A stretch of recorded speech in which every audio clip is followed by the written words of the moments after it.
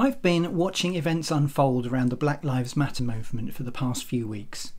I've been troubled by how I may have unwittingly contributed towards the status quo and thinking about how I might now make a difference, given that I don't make employment selections, host conferences or give out awards. And then one day I was making some updates to my Scary Scars Shared video series, in which I ask real project managers to share in around 10 minutes what they have learned from managing projects so that the whole project management community can learn from their experiences. I noticed how that series has just one non-white face in it, and there's nothing deliberate in that on my part. The range of people that I've interviewed is reflective of the range of people that I've worked with in my career, and maybe that's an illustration of what's currently happening in the world of business. But I want to change that. Black lives matter. Black stories matter. Black scars matter.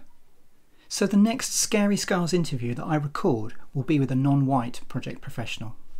This invitation goes out to anyone who fits that description and who has a scar story to share with the project management community. Get in touch, share your scar story, and let us all hear your voice.